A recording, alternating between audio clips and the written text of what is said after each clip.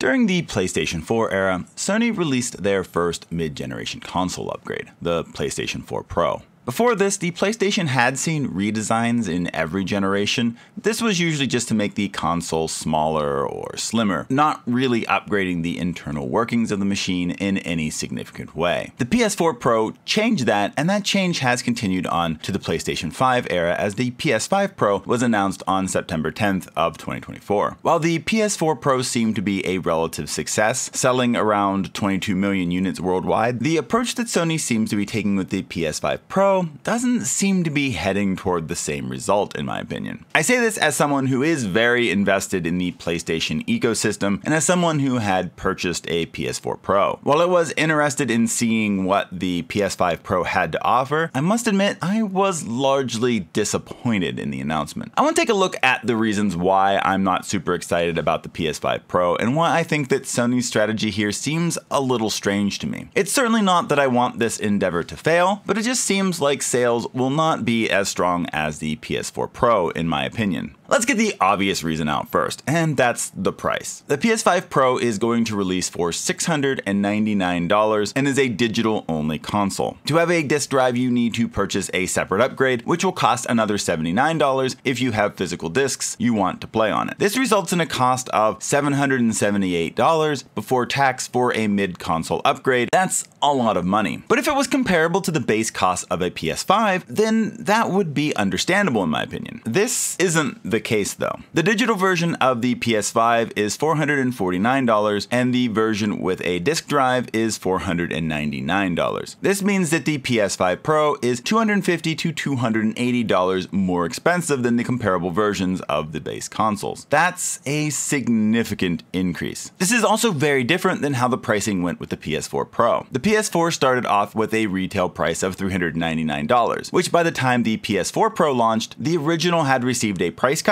and was only $349. So when the PS4 Pro launched, it launched at that same price point that the original system launched at, which was $399. This was a very reasonable price and people bought the system. It was only $50 more for the Pro mid-generation upgrade. It also came with a disc drive and everything that the original PS4 would have had, so there was no need to buy extra accessories or things like that. Comparing these two releases, the PS5 Pro is a significantly higher cost than the base system. It's also not providing the same experience as the base system, especially if you bought a PS5 with a disc drive in it. It's going to be a hard sell for many, but the most hardcore tech enthusiasts to fork over an extra $250 to $280 if you're considering your first PS5, let alone those of us who already have a PS5 in the first place. I think this discrepancy in price is a big deal even in the best of times. But when the world has been experiencing high inflation and the cost of food and necessities has been going up, it seems almost tone deaf to release something like this. I get that the price may also be due to this inflation as well, but it may have been better to just pass on a mid-generation upgrade than to release something that may flop pretty bad. I also know that compared to the price of a new PC, which is a lot higher than $700, this is actually maybe a pretty good deal for what you're getting, but even then, I still don't think that that's necessarily a convincing argument for why the price is so different than the base model. Now, the price is a substantial issue to start with, but there are other factors that also play into why I'm not super excited about this mid-generation upgrade. One of these reasons has to do with the launch of the PS5 in the first place. The PS5 had the misfortune to launch right in the midst of the COVID-19 pandemic. This made it very difficult to get your hands on a PS5 for many reasons. Sony had trouble getting chips and other components to put out a steady amount of PS5s to meet the demand. The PS5 also wasn't being shipped to physical stores due to the pandemic, which gave rise to scalpers buying up large amount of stock to resell at ridiculous prices. Due to these factors, I wasn't able to get a PS5 until mid-2021, and that required a good amount of dedication to keep track of the next shipment coming to retailers and trying to buy one before they were all sold out. I'm sure that there were many people who were still unable to get a PS5 until much later than I was first able to. That means that people weren't even able to get a PS5 for 1, 2, maybe even 3 years after launch. Having the PS5 Pro then come out in 2024 PS4 may make it hard to justify buying an upgrade when some haven't even had the PS5 for very long. Connected to this is the fact that the PS5 has not had a lot of games that have been exclusively made for this console generation. Due to backwards compatibility with the PS4, many games have been released for both systems. This is probably so that companies wouldn't have to rely on people getting their hands on a PS5 in order to play their newly released game. This may make many of the upgrades that the PS5 Pro is touting not very relevant for many games. I know the list as of now is only 14 games that will be PS5 Pro upgraded. This number may increase with time, but that's not a huge incentive to go out and purchase the system right away. I know we have been seeing more games releasing focused on this generation of consoles only, but still the numbers aren't huge and may not be enough to put down this level of cash on an upgrade for a handful of games. While these are things that may hold many, including myself, back, it does sound like there are some interesting features within the PS5 Pro. It sounds like it could make games look nicer and run smoother and better. And the big feature seems to be the ability to have the 4K graphics and 60 frames per second together in games instead of having a quality or performance mode in certain games. This sounds like a feature that will be for those games that are updated for the PS5 Pro, but there are other graphical improvements within the system that should help polish up many games beyond those that are getting specific PS5 Pro updates. The big question for me though is